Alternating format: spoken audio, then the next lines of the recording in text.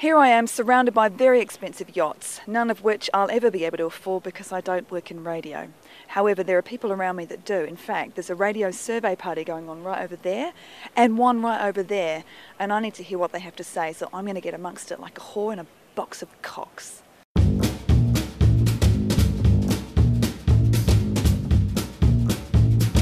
Thane Kirby, how would you describe radio in one sentence? Doesn't matter what you like, there's something for you. Radio's as strong as it's always been. Average. A very Eurocentric. They forgot about the Māori nation. I think New Zealand radio is really good, especially if you'd like to employ me.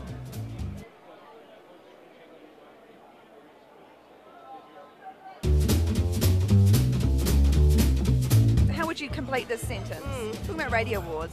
It's not whether you win or lose, it's... Who gets more wasted at the after party? How much alcohol you have post-function. Who gets on the piss at the end of the day? Everybody here is saying the same thing. Who do you think has got the sexiest radio voice but the worst face? Roger Farrelly, who I work with, Coleman has to come out on top. so, you know, if you were asleep and you heard Roger's voice saying, you know, it's 6:10, and the way he does, you'd be kind of sort of wooed and quite soothed and strangely aroused. But if you woke up and saw his face, you know, you'd piss the bed. Who do you think's the most talentless person in radio who's just blagged their way in? I could name probably a dozen. Go on. Fletch and Vaughan, yeah. I've got nothing but good things to say about Pete the Parlinger. I mean, No, look, I respect all our competitors. I mean, ass, wits, tards, rubbish, bull. Willie Jackson. Clearly there's a racial bent there. Ex-politicians make shit radio broadcasters. Thane Kirby's not a Māori, of course. No. We got rid of him, AJ. Racist. You look a bit Māori. Oh, thank you. I'm Jackie Brown, so...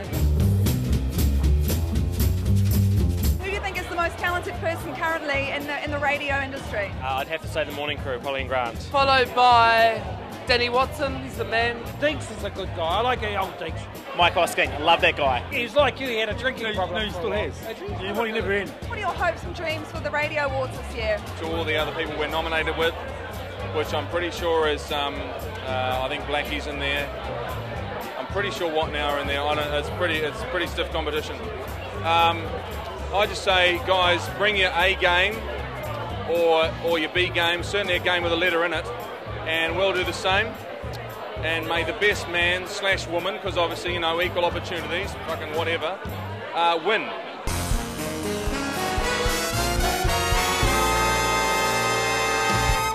Kia ora, hello, welcome. My name's Jason Reeves. Hello, I'm John O'Pryor, and welcome to the 2010 Radio Awards. Boom, boom, boom. You might be thinking, well, they've really gone budge this year. They've cut costs everywhere. Hence the suits. Yeah, you're sitting around your computers, your laptops, or some scungy bar in the middle of the Wairarapa going, this is lame. Where's all the money gone?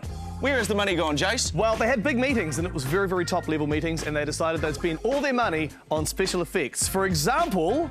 Kaboom! Explosion! Look, we're in Pakistan. Look at it! Wow. Mike McRoberts must be very, very jealous. Yeah. And look, Jono, this is what you're going to look like in 10 years from now. Hey, it's JJ and Dom from The Edge. They're trying to send you a text message. That's hilarious because they actually did that to you. Stalked you on the phone with the thing and you thought it was a freaky, rapey, stalky chick and I think the police got involved. I'll tell you what is funny. Cy and Gary, although not funny the way they're looking now. Look at these old buggers. No, poor buggers. It's so sad when you see legends like that, yeah. I know it's on your mind. It's sort of like the big elephant that we don't talk about. But when's Gillespie going to knock it on the head, hey? Oh, hey. She's beautiful in every single way, Jono, and words won't bring her down. No. But in all seriousness, we do need to welcome some very special guests to this year's online awards ceremony. That's right, exactly. For example, from The Rock, Ricky Ponting. Great to have Ricky here, very special guest. Jason Thingy, beaming him live from Christchurch. Good to have you watching in the Garden City. But this is quite important, though, because we've actually got some very, very high-powered people watching. The big bosses, John Mack and Susan Turner. Hello, thank you very much for watching. Hello, welcome, great to have you watching. I think there's a very special guest in the Hawke's Bay tuned in. From his lovely estate in Pokawa Valley, Paul Holmes, from his laptop watching there. G'day, Holmesy. Hello. For the first time in about 4 years, Ian Stables has been able to attend an actual awards, so good to have you watching, Stables. But it is time to celebrate a great industry. And the people that make it great. So relax and get comfortable and get ready to celebrate. Ladies and gentlemen, welcome to the 2010 New Zealand Radio Awards. Can we afford applause? Or do we just do it ourselves?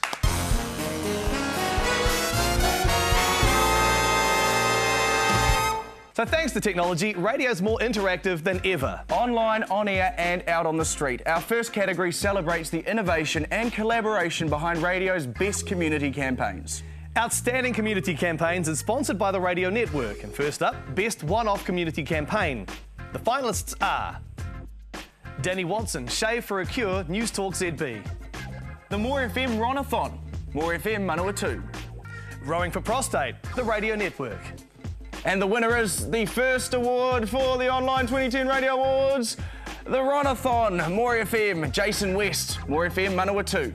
Linda Williams, congratulations. You were part of our Ronathon. You obviously gave money and contributed, and we got there. We made the $50,000 for Ronald McDonald House, and you went into the draw for the Mick Holiday. Yeah. You've won! Oh my God. Yeah, no shit.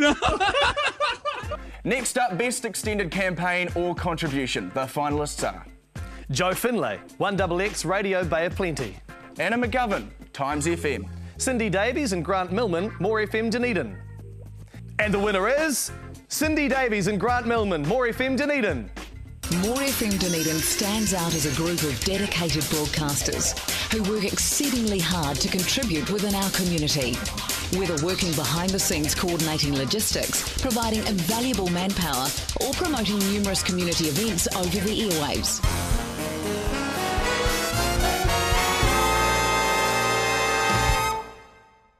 The suspense, the excitement, the thrill of the chase, the euphoria of the win. Our next award, Best Promotion, celebrates the skill and the effort behind the best radio promotions. These categories are sponsored by Reaction Screen Print, so you win a T-shirt. First up, Best Network Radio Promotion. The finalists are The Edge, Nudie Nuptials. Mike's Magic on Mike Hosking Breakfast, News Talk ZB. Rock Wives, The Rock Network. And the winner is The Edge Nudie Nuptials, Robert Dickey, Leon Ratt, Kelly Gallup, The Edge. Very good morning to you. We are here on a boat in the Bay of Islands for The Edge Nudie Nuptials. As part of a promotion by the radio station The Edge. The vital bits were covered, but not by much.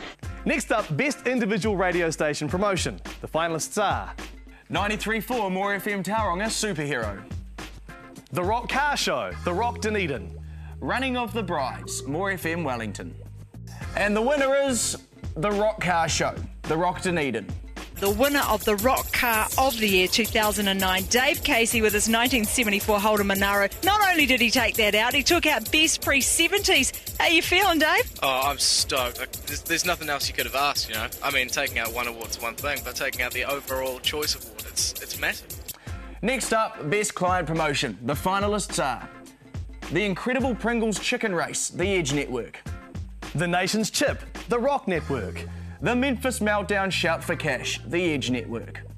And the winner is The Nation's Chip, The Rock Network. The winner for the Nation's Flavoured Chip is